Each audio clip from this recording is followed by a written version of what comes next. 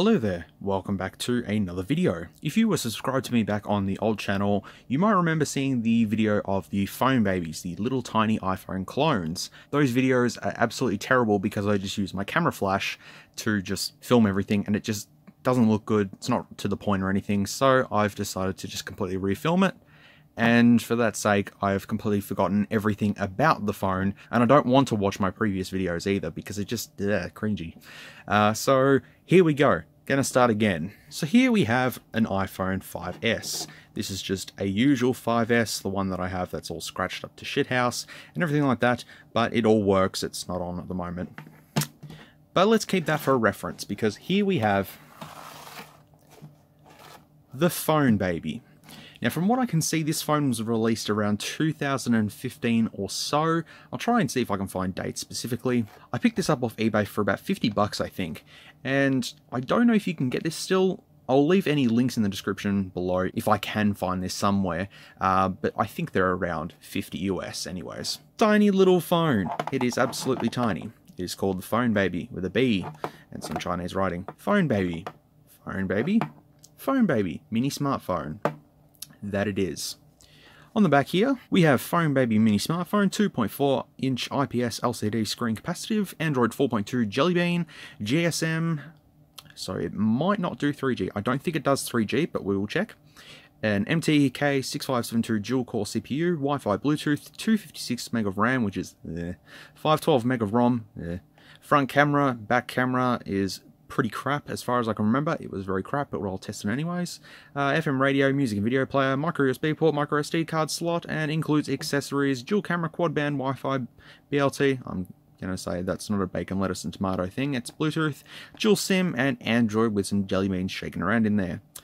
U5. So it could be a Phonebaby U5, but it's based on the iPhone 5/5S. Made in China, of course. Of course you are. So, let's have a look and see how tiny this little thing is. Well, actually, I'm going to show you the accessories included first. Phonebaby logo everywhere. Inside, we have a pair of earphones, which probably sound like tin cans, and I haven't even tested these or anything. They're still in their original packaging. And an AC adapter that is for my country. And the AC adapter has something quite funny on it. Designed by iPHONE in California, assembled in China. Model, blah, blah, blah, blah. It is 5 volt, 2 amp. I very much doubt that. It's lightweight, and I would never plug this in. It once came with a USB cable as well, but I since kind of pinched that and used that for something else. So yeah, in terms of accessories, that's probably all you're going to get. Here is the 5. And here's the upside down Phonebaby. And as you can see, there is quite a difference, considering there's a 4-inch screen on the 5 and a, what was it, 2.4? Was it? 2.4, yeah, 2.4 inch display on the Phonebaby. But around the phone, you can see that it sort of resembles it, kind of. The speaker is, you know, located in kind of the same place. Camera isn't. On the sides of the phone, you can see that it has the buttons that look pretty much like the real deal. They've got the plus and the minus on them. They have the antenna bands as well, just to, you know, confuse you up a little bit. We also have a micro USB port and a headphone jack, and a little place for your lanyard, microphone hole, presumably. No SIM card slot on the side of the phone, and we have a power button at the top. Not in the same location though, but anyways. And as we can see on the backs, kind of looks the same, complete with a silver back, but this is all just plastic and all that sort of stuff. The funny thing is, it's called a Digital Multimedia Broadcasting Portable Multimedia Jukebox Terminator. MP4 Terminator, sorry.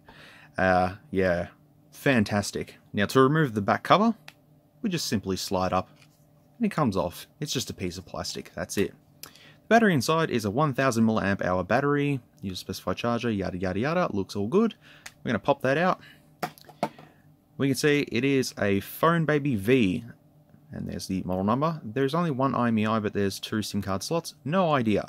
There's a speaker there. There's a place to put a micro SD card if you want to. We are probably going to install one just for the sake of it.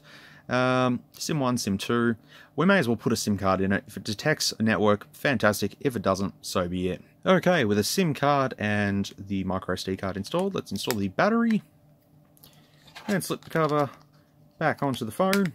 And we are ready to start up this tiny little thing.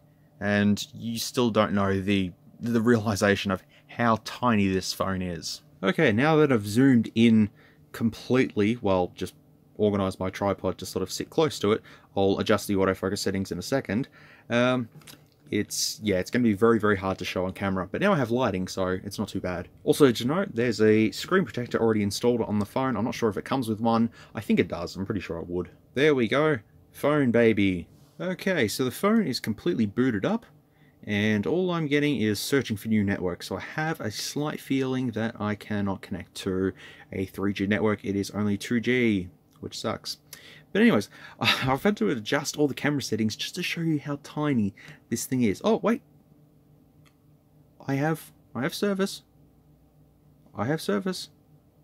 No? Maybe?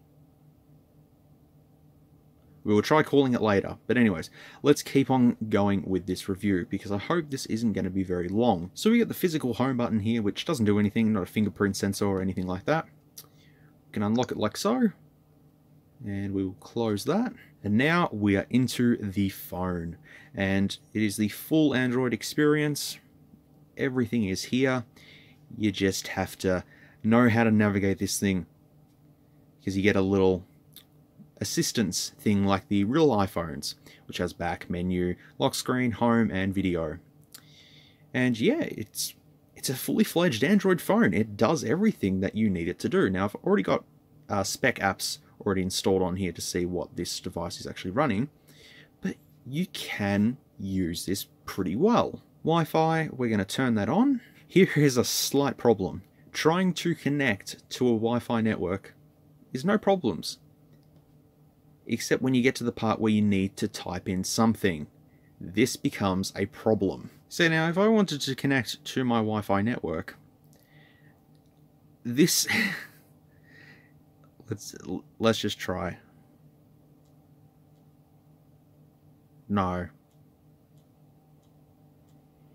Yeah, you kind of need matchstick fingers in order to use the keyboard.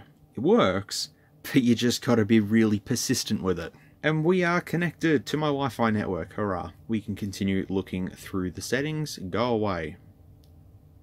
Thank you. We'll see if we can check Bluetooth, not Bluetooth, networks. Preferred networks. Optus 2G, 3G. Okay, so if I select that. So I'm getting to the point now where I think this is only a 2G phone, because I can't connect to any mobile network whatsoever. In storage, let's have a look at storage. So phone storage, we have, well, obviously can't change it. 151 meg, it said 512 meg ROM on the back, but it might be a 256 meg ROM if I remember correctly. But yes, it detects my SD card, so that's all good. Battery percentage you can display, so it's at 90%. I fully charged this probably 3 or 4 days ago, so it's not too bad, I guess. Location, security, blah, blah, blah, blah, blah, all that sort of stuff. Let's go to About Phone, where you can see it's called the Phonebaby 5, so that's what it's actually called. Running Android version 4.4.2, baseband, all that sort of stuff. Let's try system updates, because you just never know. Nope, unfortunately, I don't think we're going to get any updates for this device. What a surprise. So then you're probably wondering, okay, so can I watch YouTube videos on this thing? You certainly can. We're going to try that. Wish me luck typing in my name here. You can obviously see my failed attempt last time when I tried to Google it. Hey, look, there we go. I got it. And there we go. You can see everything here. So let's open up my last video, which is thrift shop pickups. Can we adjust the quality or anything like that? I wonder if we can. No, I don't think we can. I think it's just automatic. Let's full screen it. There you go.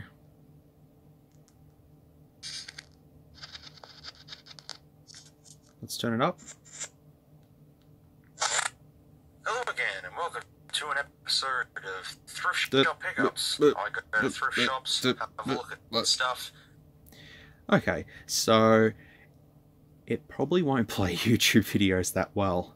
Unless I can somehow change the quality. Oh, look, I don't use YouTube Mobile that much, so I don't quite know. But you can see everything here. You can click on links and all that sort of stuff, and you can see everything else. And it works fine. Like, you would be able to use this. It's just typing is a little bit difficult. It works for the most part. We're going to test the speaker output as well to see how loud it actually is. But otherwise, internet browsing, you can do. And yeah, you probably can watch YouTube videos. Like, I wonder if I just played it now, instead of it being full screen. Probably runs perfectly fine. Hello again, and welcome to an episode of Thrift Shop Pickups. No. I got No, it doesn't. Okay, maybe because of the 256 meg of RAM installed in this phone, it's probably not going to help your case when trying to watch videos. So you can see the lag. It's just like lag. Don't forget, it's probably got this custom skin as well, and the assistive touch that's also slowing down the phone. So we're going to go and have a look at the specs on the phone, starting with Antutu. So we have the Phonebaby 5, 4.4.2, MTK6571, was that on the box, hopefully. 240 by 432 display, 2 megapixel rear camera, RAM is 256 meg, system storage probably appears to be maybe a 128 meg ROM, or a 256 meg ROM perhaps. CPU model, it is dual core, it is all good. Let's test the multi-touch. Wow, well, hang on. 3-point multi-touch. That's quite impressive. Rear camera and front camera supposedly are the same. I guess we're going to have to check. Android version seems to be all completely fine. Android 4.4.2, which is all good. Wait, hang on. That's KitKat, isn't it? 4.4.2 is KitKat. I'm pretty sure it is. Otherwise, let's try another one. Yep, 2 Cortex A7 cores at 1.3 gigahertz, which is all good. 4.12 inches it reckons the screen is. No, far from it. Yeah, 256 meg RAM, of course. Internal storage 0.15 gig. Yeah, I'm going to say 256 meg ROM with this one. So in the last sort of 10-15 minutes, it's went down 5% battery. Look, it's a 1000 mAh battery. It's not going to last all day. This is really a novelty, as I'm going to get to at the end of this. So now we know the specs of the device, which I'll display at the end. I think it's now time to test the camera. I'm going to do this separately after I finish this video, but I know the quality is quite crap. So I'll splice what the photos look like now, and a video test, and we'll continue on.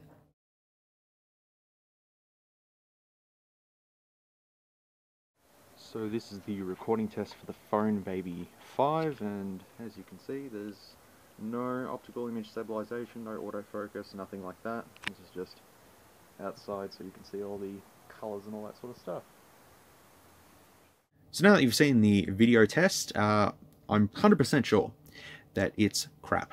But what can you expect on a device this big? You don't expect it to take high resolution photos or anything like that.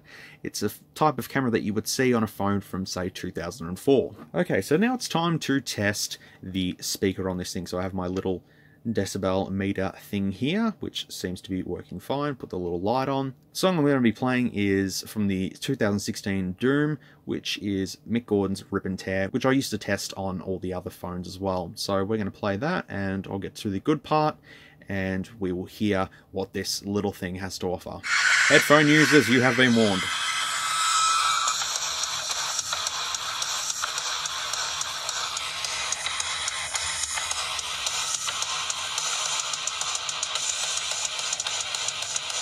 Okay, so I don't know what we reached there, but I'd say about 97 decibels would be about correct. The speaker is a bit tinny, but look, it'll do the job quite fine for just basic stuff.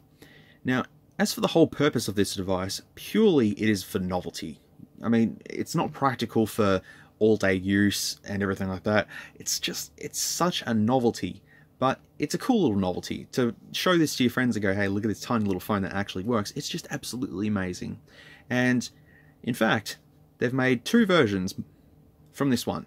There's this one, then they made a 6S version, then they made a 7S version. However, the 7S version is inferior, and I'll get to that in the 6S video, because I've got to make the 6S video again, because I reviewed that previously on my old channel, and I just want to refilm it again because it's just easier. There's just not really much else to say. It's made for a good video. It's made me laugh. If Zach from Jerry Rig Everything had this in his hands, he'd do a bend test on it, and it would probably survive, actually. It would probably work. it would live to survive. I'm going to display the specs right here, so feel free to look at them and go over them and have a look at them and look at them again and all that sort of stuff, and that's about it. Phonebaby 5, if I find links to this phone, I'll put them in the description below if you want to have a look at this novelty thing, but I highly suggest that you wait for the next video on the 6S version of this, because it's a lot better, it's feature packed, and it has one good thing: it has 4G capability, which is awesome. But there you have it. The little tiny phone that never could. Alright, that's all from me. Thank you very much for watching this video, and hopefully I'll be continuing these tech reviews in the next few weeks and all that sort of stuff. I'm going to take the battery and all this stuff out of the phone, and we'll call this a review. Thank you again for watching, really appreciate it, and I'll see you in the next video, whatever that may be. If you like this content, feel free to leave a like or a dislike if you didn't. Thanks heaps for watching, and I'll catch you all in the next video.